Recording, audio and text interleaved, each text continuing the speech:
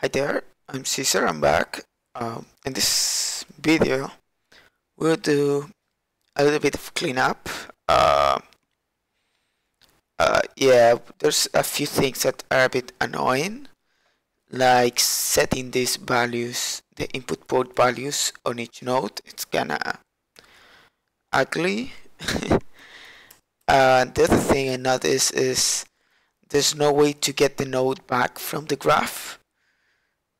So let's say one cool thing about having this test as a method, I can do stuff like return the graph from one test and another test. So let's say test cleanup, whatever, right? That makes much sense, but well, this should be like test get nodes from graph. And test, it's really good. I mean, it's better to have like really long names, descriptives. It's fine. So instead of like doing the entire graph again, I just would say graph. Graph it's equal to self.test. What's the name? Add node connection. So I know that returns a graph. So it would be nice to be able to say graph dot get node, for example, and we pass a name, so node 1, so that's equal to node 1, right? So node 1 is equal to that,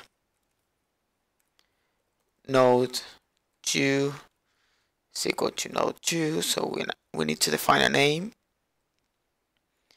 And here we can say like node 1 dot get input port value 1 dot value is equal to 10, so we can change the value. We need to node 1 dot evaluate, so we can evaluate the nodes. It's a valid node. Hope that makes sense. And yeah, and we can do like the node 2 dot evaluate, so we test that the connection is still there and everything is kind of working, and then we'll go test that node 2 get the result. It's equal to 25. Is that correct? Yeah. So it's kind of cool that you can like return stuff from one test to the other, and you know, there's also like setup functions. There's a whole, oh man, I forget about the timer. A whole set of tools around unit test, but let's keep it simple. So if I run this, I can set like graph. There's no get node.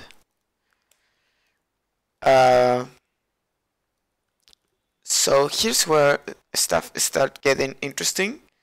So maybe instead of a set, I need a dictionary.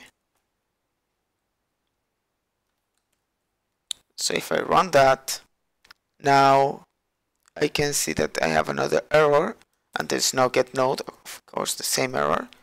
So let's do it like this, get node. I need to pass the name,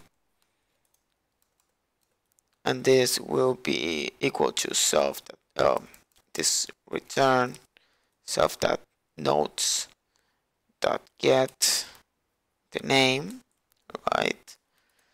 So I get the node, and now I see like all the tests fail because I changed the type to a dictionary, and a dictionary object has no attribute add, right? So here's when you really start seeing like why testing is useful during the development and not like just a last thing to add to an already functioning, already finished product, basically. So the way I add stuff to a dictionary is through So I need basically a name, and that will be equals to the node. So in that node I will probably need a name, and the node type will have a name now. And the way to remove something is like this. What's wrong with this? Oh, sorry, it's getting late. I'm start, and this will be node.name probably. We can do it like that if we want to pass the node. So if I run this, I have a whole set of errors. Basically it says that add node takes exactly 3 arguments. All the tests are failing because of that. And the problem is my test, when I add a node, I'm not passing any name. So let's fix that. So let's say this would be nodes. This would be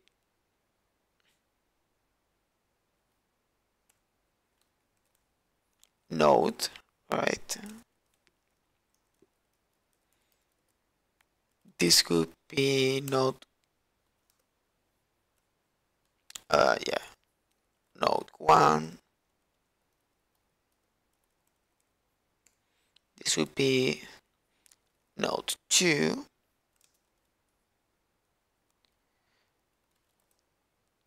And if I run this, the problem is that nodes take exactly 1 argument and 2 are given. So that means that the node now takes a name.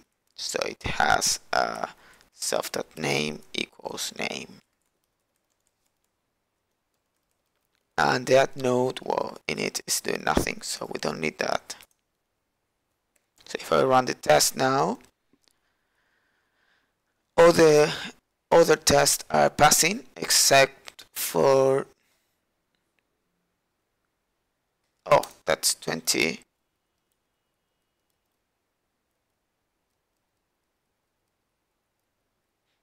So I set that value, I call evaluate. So I can test, like, let me add more tests here. So I want to test that this is now node 1 is 10 plus, what was value 2? 10. So this is 20. So let's run this. And it's failing now on line 50. So it's failing here. So we get the node 2. We evaluate that.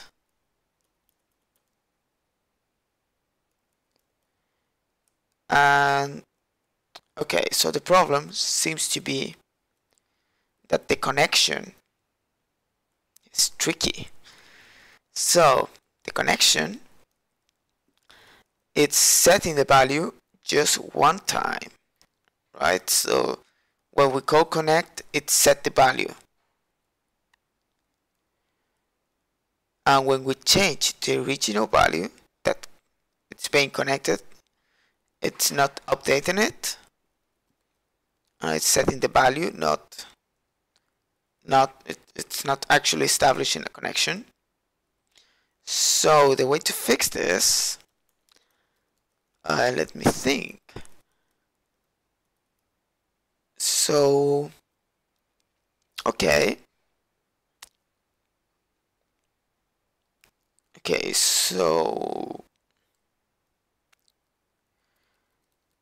so we will do a few things. We'll add an is connected, like a flag, but the default will be false. That seems useful. And when we connect it, we will say stuff that is connected, will be equals to true, right? It's connected. And then in the evaluation, in the base class, for port in self dot input ports dot values, right? Because it's a dictionary, we will make sure that all the values from the connections are updated. So we will say if p dot is connected,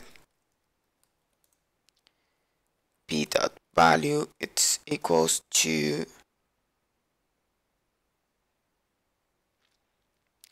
we need to basically execute that the update that. So more things. So we probably need to save that output port. Yeah. Or maybe, yeah. So self dot data source is equal to known. So we need to do that. We need to self dot data source will be equal to the output port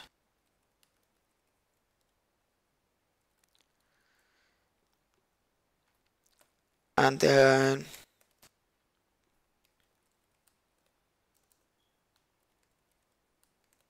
we'll do it like that.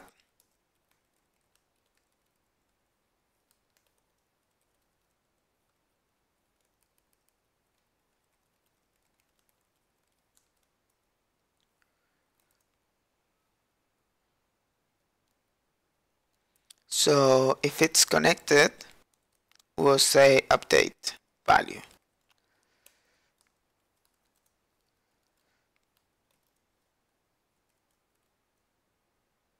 So everything is passing now. So basically we add a get node, a get node from the graph, and we make it the connection to be how to say this to maintain to be valid when you change values, right, on multiple evaluations. So that's good. The other good thing is, as you can see, we change the type in which we're saving the nodes. Having test like really help us to do it properly without breaking stuff. The other thing I would like to do, I don't know if we have time, that really annoys me is how we set these values. So in the add node, it's really quick. It's more to, so here we will support like keyword arguments.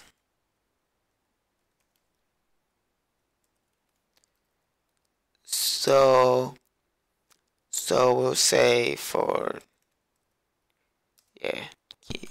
key and value in keyword arguments. Dot either items. Oh. So if we'll try to get the port, so p is equal to self dot get input port.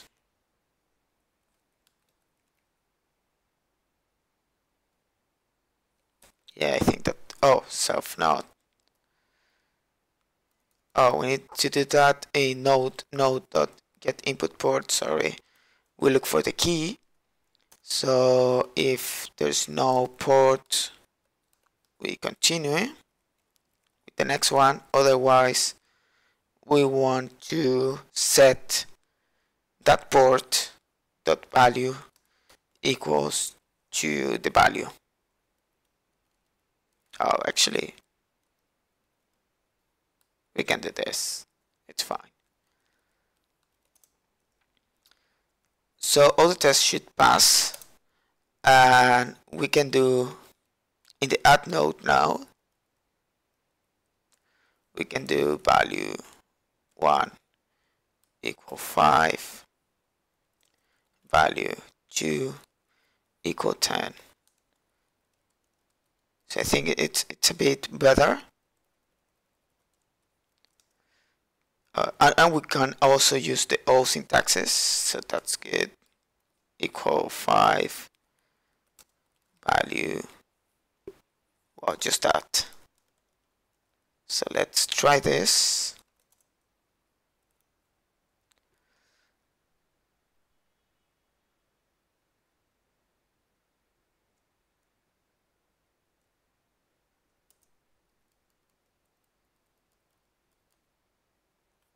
What's going on here?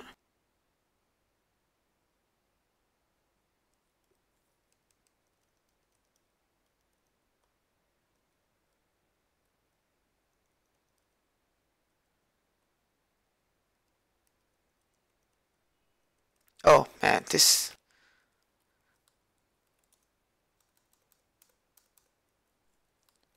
it's equal to the value of the keyword. Man, cool. So all tests are passing. We have persistent connections, and we can get nodes and set nodes. So that was it about the cleanup. So let's save this. So git commit everything, and we'll say cleanup persistent connections plus keyword arguments. Node names. Okay, that's good enough. So that's it. So yeah, there you go. That's how, well, I think that the most useful thing in this video was how testing help you to really change stuff without breaking code. So yeah, that's the power of testing, basically in a nutshell. So in the next video, we will explore how to evaluate the nodes automatically. We will take a look at what's a push model, what's a pull model, maybe did an hybrid. So yeah, we'll probably explore both ways and see how the evaluations change and all that stuff. So fun stuff. See you in the next one. Bye bye.